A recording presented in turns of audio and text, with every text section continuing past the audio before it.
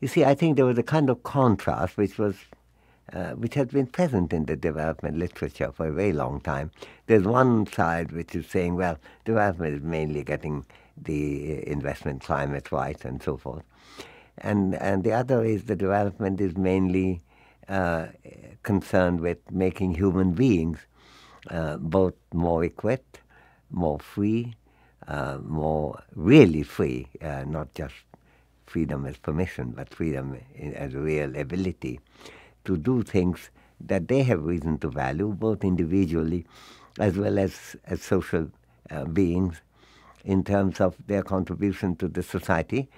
And that includes also participation, public discussion, public reasoning, sharing values, sharing concerns, sharing doubts, and sharing results and determination.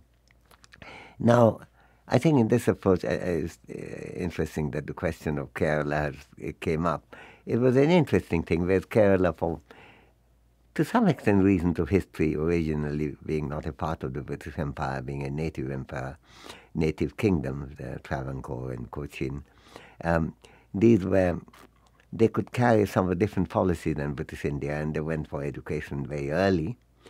But even though the average for Indian education was about, I think, 13% literacy when the British left, but the Kerala's figure was, well, in the 40s, higher, but not dramatically higher. But then with independence came very big burst in education first, but then on the basis of a nearly universally educated, literate population, there was strong pressure for better public health care. And then the health care also became one of the showpieces of Kerala. At that time when I was defending it, and there were so many of the people involved, and some of them actually in WIDER, defending it, the critique used to be that, well, can a poor country, poor state in this case, afford it? And the argument was that, yes, it could, because even though education and healthcare may look expensive, but they're primarily labor-intensive work, and therefore in a poorer country, labor is also cheaper, so that even though you may need more action, it costs much less in a poorer country than in a richer country. And through this process, economic growth itself would be stimulated.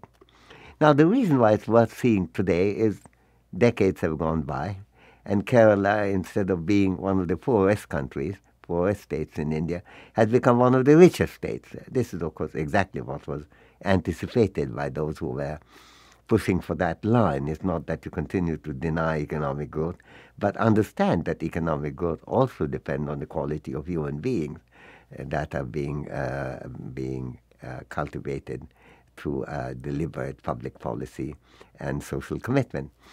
So now actually sometimes people who look at it say, well, Kerala can afford these things because it is a richer state.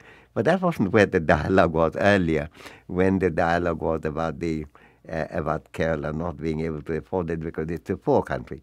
But I'm delighted that we've come to a stage now when Kerala, being one of the richer states, can more easily afford it. And this has happened to some extent in Tamil Nadu, in Himachal Pradesh, and to varying extent in different parts of India.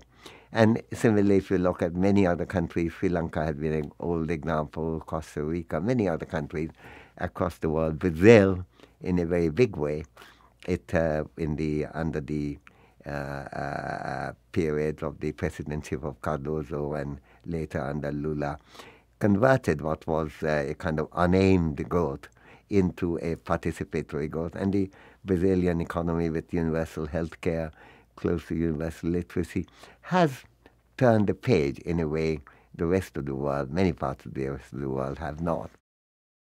I think one of the really exciting engagement is how intellectual discussions could make a real difference to the practical world in which we live.